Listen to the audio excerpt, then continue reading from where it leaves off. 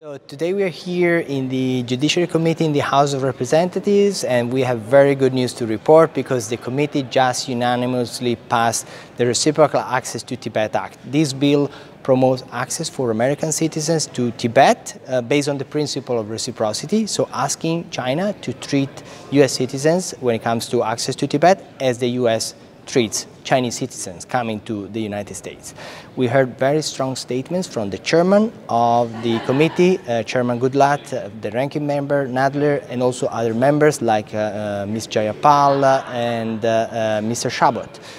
Both Republicans and Democrats have been very supportive, and the fact that the committee passed this unanimously, it shows the strong support the US Congress continue to have for the aspirations of the Tibetan people. We heard also from these members that they are concerned about the human rights situation inside Tibet, and they're very worried about the oppressive policies imposed by the Chinese government. So I want to thank all of you who have been supporting ICT over these many years, or more recently, who are participating in our advocacy efforts, the Tibet Lobby Day, or signing our petitions. Please continue to do so.